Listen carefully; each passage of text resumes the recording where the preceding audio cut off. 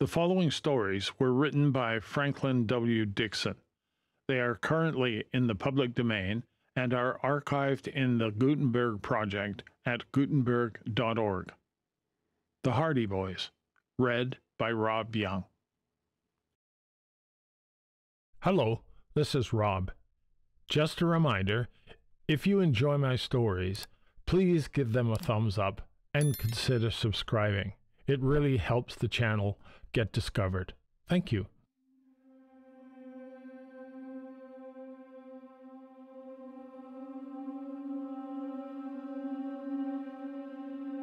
The Hardy Boys, The House on the Cliff. Previously in Chapter 15, Smugglers, Joe and Frank believed the stranger they encountered in the Barmouth Bay Cove below the Polucca house had to be the head of the smugglers, Snackley. They identify him as the fellow previously in the speedboat chasing Jones. They are still unsure how there is a connection between the cove and the Polucca place, but feel there must be one. The boys decide to hang around until nightfall and see what happens. Smugglers generally operate at night. As dusk approaches, they suddenly hear the muffled sound of another boat nearby. They creep closer into the shoreline and see a motorboat appearing to make its way slowly out from the very cliff itself. Suddenly, the boat slows, and they could hear the faint clatter and thump of oars. A rowboat. As the rowboat comes closer in the gloom, they can hear the dull murmur of voices and fragments of speech discussing smuggling and shares and the dangerous presence of the three boys around the Polucca house and in the hidden cove. The rowboat gradually moves in towards the cove, and the boys decide to follow. Tony, however, wants no part of following the smugglers, so the brothers decide to go ashore alone, sending Tony back to Bayport to get help. Chapter 16. The Secret Passage. It was very dark. "I wish we had a light," whispered Joe. "I have a flashlight in my pocket, but we can't use it now. Those men may still be around." "Wouldn't the water spoil it?" "No, I have it in a waterproof case. We can feel our way around the rocks until we get into the cove." Cautiously, the boys made their way along the treacherous rocks. Once Joe lost his footing and slipped into the water with a splash. Instantly, both boys remained motionless, fearing the sound had attracted the attention of the men in the cove. But there was not a sound. Joe was ankle-deep in water, but he clambered up on the rocks again, and they continued their journey. They had landed at a point some 25 yards away from the entrance to the cove, but the rocks were so treacherous and the journey was so difficult that the distance seemed much longer. "It must be Snackley and his gang, all right," whispered Frank as they went on through the night. "Did you hear one of those men use a Chinese name? He said something like Li Chang's share." "Li Chang is probably the fellow who brings the dope to the coast. They bring the stuff into this cove by motorboat and rowboat, and it is distributed from here. Dad said Snackley was smuggling dope. It must have been Snackley who ordered us away from here. He seemed like a leader of some kind. $5,000 reward if we lay our hands on him." They had now reached the place where the seemingly solid coastline was broken by the indentation of the cove. They had feared that the cliff might be too steep at this point, but they found that it sloped gradually to the water, and there was a ledge on which they could walk, one behind the other.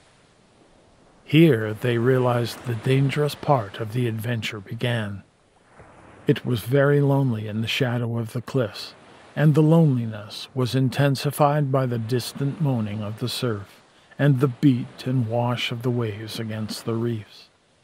Far in the distance, they could see the reflection of the lights of Bayport through the mist, and once or twice they could hear the murmur of Tony's motorboat as it sped away down the bay. "I hope they bring back lights and guns with them," muttered Frank. "Who?" "The police." "Don't worry. If they get word that Snackley is cornered, they'll send out a squad of militia." The boys rounded the point and began to make their way directly along the shore of the cove.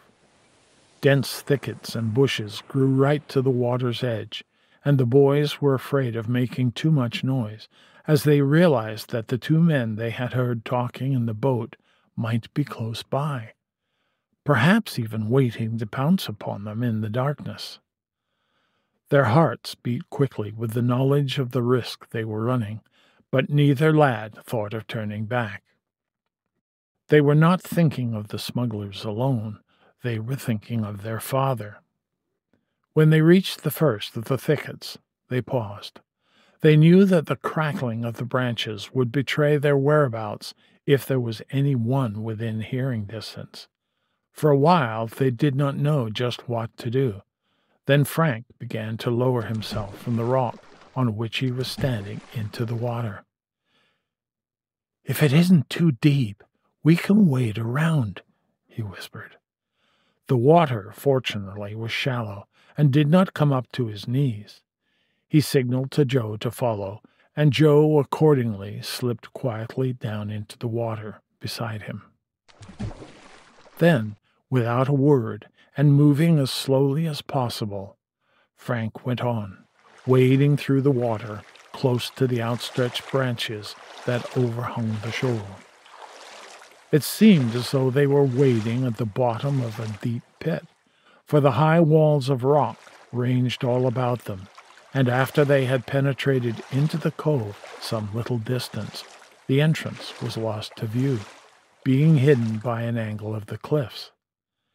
When they looked up, they could see the gloomy grayness of the night sky above. The cove was deep in silence, so finally Frank concluded that the men who had entered the place in the boat had retired to some secret hiding place.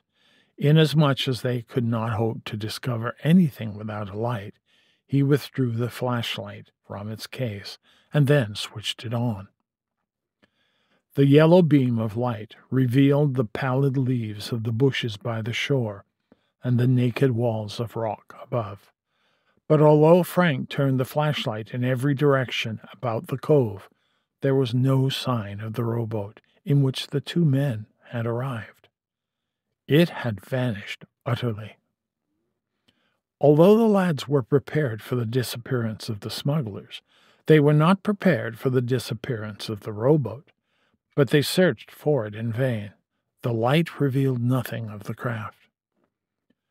"I wonder where they hid it," whispered Frank. They began a systematic search of the bushes around the cove, remaining as quiet as possible. But although they made almost a tour of the place, it was soon evident that the boat had not been beached under cover of any of the thickets. "It must be hidden in a cave of some kind," Frank decided at last, "and that's where the smugglers are." Once again they began a search of the bushes. They were still wading in the water, and their feet were now very cold, but they searched patiently and carefully, brushing aside the branches, peering into the bushes. But it seemed they were to find nothing but uncompromising rocks and moss beyond. At last, however, as they were approaching a part of the cove which they had not visited before, Frank, who was in the lead, stumbled suddenly forward. His groping feet had failed to encounter the bottom, and he lost his balance. With great presence of mind, he kept the flashlight high in the air. He had stepped into a deep hole, and although he was up to his neck in water, he kept his arms raised, keeping the flashlight free of the wetness. "Here, take the light," he gasped in a hoarse whisper. Joe leaned over and grasped the flashlight. "Deep water here," muttered Frank as he tried to scramble back into the shallows. But the hole into which he had fallen was a sudden drop, and it was necessary for Joe to grasp his brother's outstretched hand before he could regain the shallow water. At length, soaked to the skin, Frank again stood beside his brother. "Good thing it wasn't any deeper," he remarked. "The bottom is pretty level around here. It's funny there should be a deep hole like that." Frank gave a sudden exclamation. "I know how that came to be," he whispered. "That's a channel. See how close it is to the shore? The water shouldn't be so deep right there." "Why should it be a channel?" "To let the motorboat get into the shore, or the rowboat. They'd run aground otherwise. Give me the light. I'll bet we found where that boat was hidden." He played the flashlight on the surface of the water, and then they could see clearly that the bottom of the cove was broken by a deep channel at that point, several feet in width, leading directly toward a clump of bushes at the shore. Keeping well to the side of the channel and in the shallow water, the Hardy Boys made their way over to the bushes.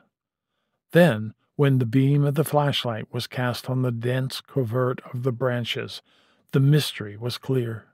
Beyond the bushes was a dark opening in the rock. "A cave!" exclaimed Frank in a suppressed tone. It was so cleverly concealed that it could not have been seen in the clear light of the day except at close quarters. The glare of the flashlight, however, cast the dark opening into prominence behind the screen of leaves. This, then, was the explanation of the boat's disappearance. There was a channel in the cove, enabling the smugglers to row the boat directly into this cave in the rock.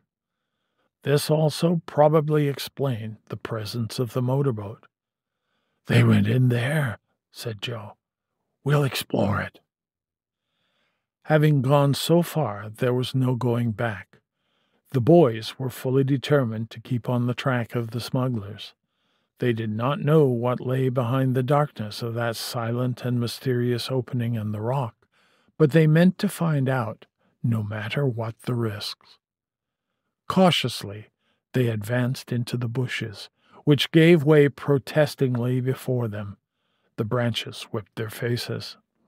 The water was still shallow, for there was a narrow ledge along the side of the channel, and moreover, it was now low tide. At last the bushes closed behind them.